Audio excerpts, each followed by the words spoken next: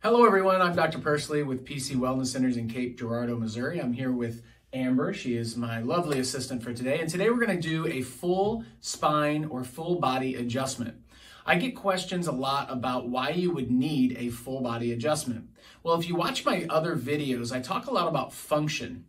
Function in chiropractic terms is basically if everything functions properly in your body, you don't have symptoms. It's when function breaks down that symptoms occur.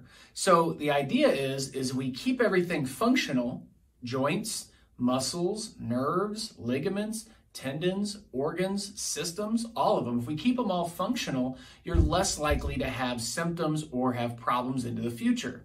Most people wait until they have pain and then they want to get something looked at. But if you prevent those problems, you're much better off. It's less costly, less time consuming as well.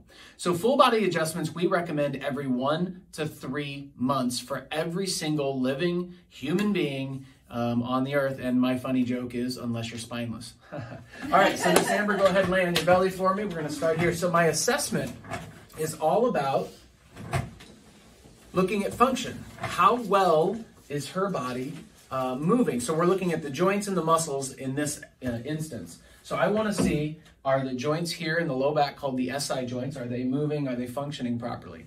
Keep your right leg straight, lifted up as high as you possibly can. Good. Drop down to the other side. Good. Did you feel a difference between those two?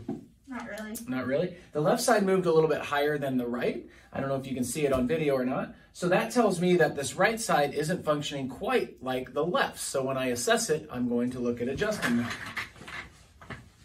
The other thing I can do is check her feet level. Her right foot is actually short. So that tells me that her right SI joint is rotated. So her legs literally, while she's laying here, look unlevel. So if it's rotated down and back, this hip will pull up, which makes her leg look shorter. That also means that this one does the opposite. So go ahead and lay on your right side, Ms. Amber.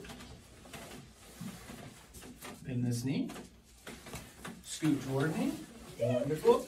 One of the big fears for people is that they're going to fall off the table and also that it's going to be really rough. Well, I'll show you how not rough this really is.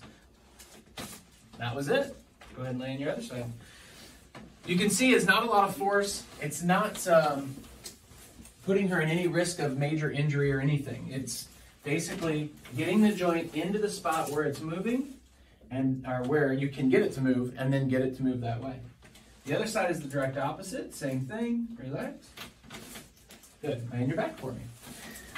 So there you have it. That's a low back adjustment. Now we're going to move into the mid back and then the neck, and then we're going to reassess and make sure everything's working properly. Go ahead and uncross your legs. Let me see your arms. Cross them over. Close. Almost everybody ever does that wrong. They always do that wrong. I'm going to actually come over to this other side so people can see. Good. Pick your head up. Lift you up.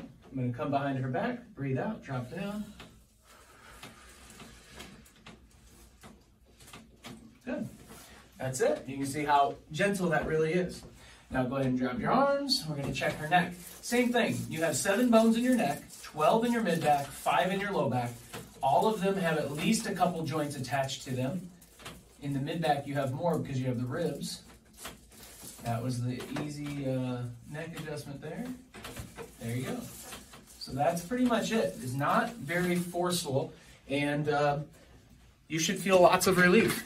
So when we do a full body adjustment for people that are in a preventative state, preventative means we're looking to adjust them or treat them to keep everything functional before they have any major pain, before they have any major symptoms. That's the ultimate goal. If you like this video or know somebody it might help, share it with them. We appreciate that. Also, you can like the post and you can comment in the box below. Make sure if you have any questions, you either comment or you can email me as well. Have a great day and go help somebody.